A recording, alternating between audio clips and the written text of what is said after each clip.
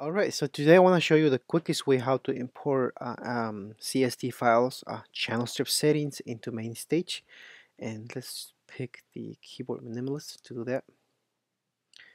And let's just make this window smaller so we can see more. Alright, so we have our electric piano.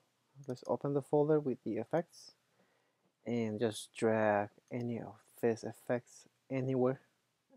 To one of the bus 1. So this is the bus, so we have to tune it up 0 dB.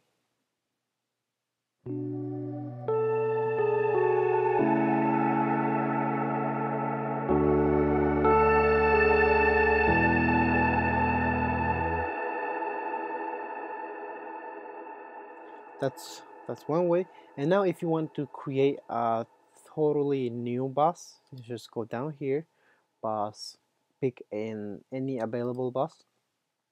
Let's just turn this off, and we just pick number 4, bus 4, turn it up, and there's our blank bus, and let's just drag another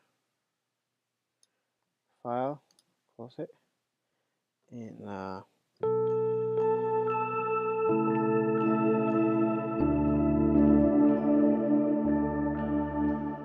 alright, that's it. That's the easiest way I do it in MainStage. So I hope this video was helpful, and see you in the next video. Bye.